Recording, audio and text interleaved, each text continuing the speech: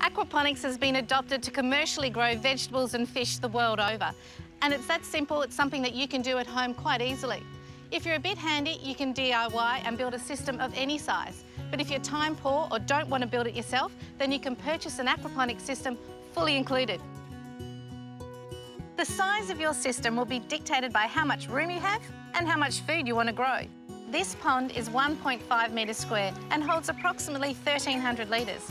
When the system matures, which can take up to 6 months, and with extra filtration, you can grow up to 40 fish.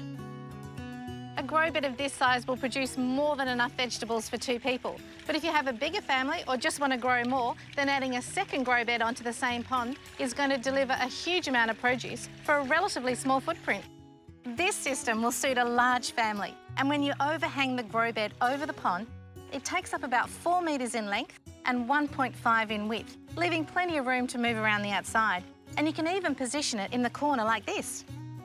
You can grow a good amount of leafy greens. You'll be able to pick fresh leaves as and when you want. It's great for spinach, kale, lettuces, celery, beetroot. Hey, and don't worry about the spacing. You can really pack them in.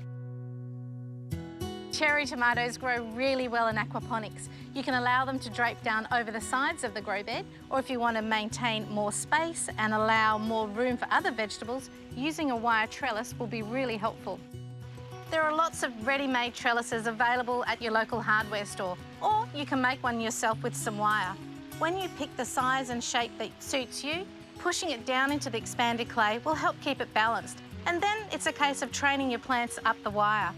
There are many different types of vegetables you can grow and train up the trellis. Broad beans, runner beans, snow peas, even Lebanese cucumber.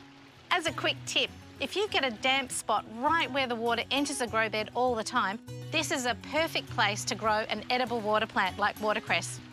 Aquaponics is going to keep you in a supply of fresh organic vegetables at your fingertips, and it's a hobby that's going to help keep you healthy.